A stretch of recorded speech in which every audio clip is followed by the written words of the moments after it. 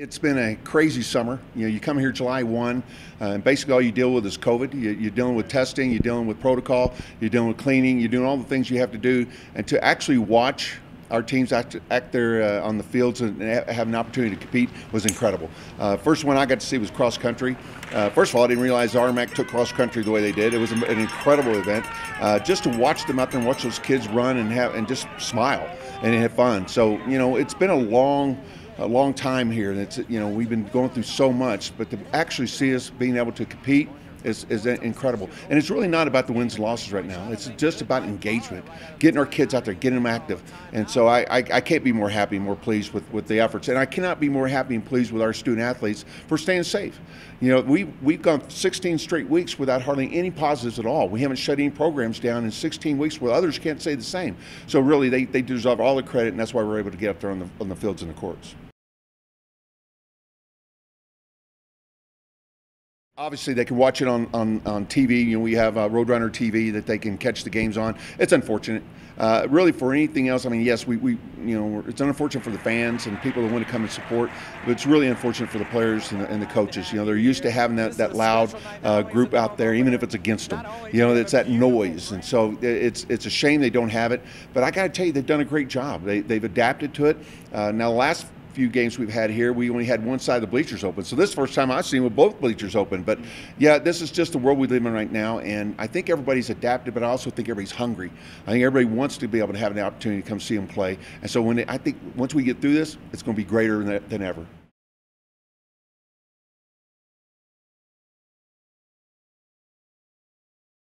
The word was being flexible.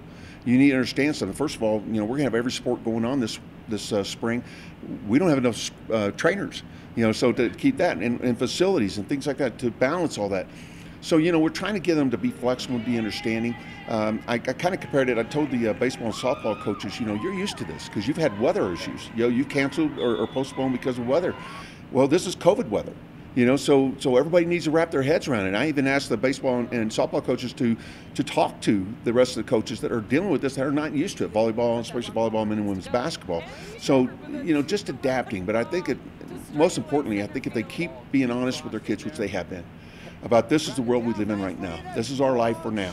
So adapt to it. But guess what we get to do? We get to play. We get to be on those courts. We get to be in action. We get to play against other people. We get to have competition. So when you have all that, that's okay. I watched the NBA go after it this summer, and there was no fans. And actually, I thought it was the best basketball I've seen in the NBA forever because they played so hard and they played against that guy in front of them and not for that person in the stands. So, you know, they can't wait till they get back. We can't wait to have them back. But I think they're going to adapt and do fine for this year and expecting better things for next.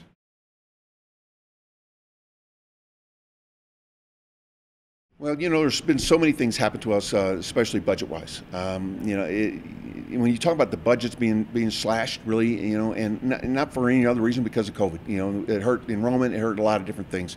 So we have to adapt to that. It hurt our operations especially. You know, when you start talking about going out and trying to raise money during this time, you know, well, people are kind of holding on a little bit, but you do have those donors that are consistent with their giving. And so, you know, they've been stepping up. You know, we're looking at new sponsorships and these type of things. But, you know, anybody that would love to be a part of this and try to help our kids get to where they need to be, they deserve to have the best opportunity to have the best game day experience that they possibly can have. So all those things are very, very important right now. We're all trying to adapt. We're all trying to deal with it. But, you know, when you have a summer that basically was shut down, so that took away all their camps, all their clinics, all their rentals on facilities. You know, any kind of revenue ability to help their programs was taken away. And so, you know, anything that anyone would like to do to help, we have the Red and Blue Fund.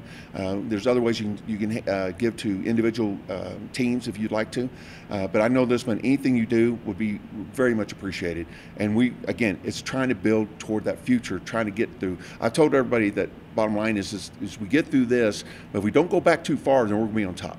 You know, and the idea is this, you know, we're planning on doing some great things on and off the floor, and we need to get through this at time, but we don't need to go too far backward. I think you need to teach your student athletes or young people under your care how to serve their community. That's the first thing.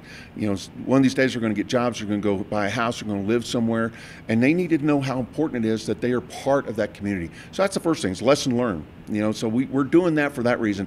The other thing is that we, especially now, during this COVID situation, we need to serve our community. We need to be a part of the city of Denver. We need to be the front porch of MSU Denver. And so they have just gone out there without any issues. I asked a lot of them. You know, I said, we are going to do more than you've ever seen. Matter of fact, we've done more hours than most people have done in a year, and we did it in about 3.5 months.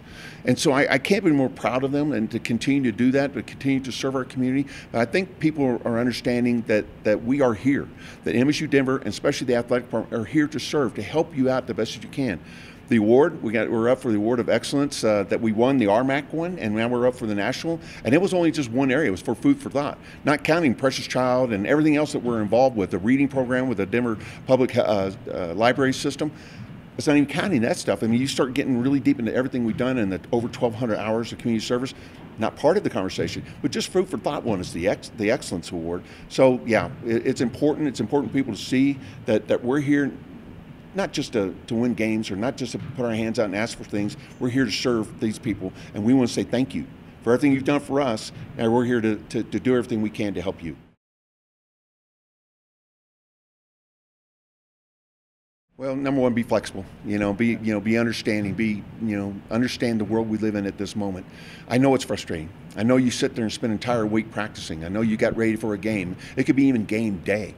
Matter of fact, I've told them you could be on the bus and we could pull you off because something happened with the test. The results didn't come in. Somebody tested positive on the other team or our team. Everything adjusts.